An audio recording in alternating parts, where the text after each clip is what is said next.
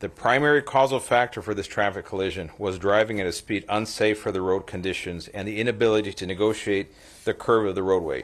Estimated speeds at the first area of impact were 84 to 87 miles per hour, and the final estimated speed when the vehicle struck the tree was 75 miles per hour.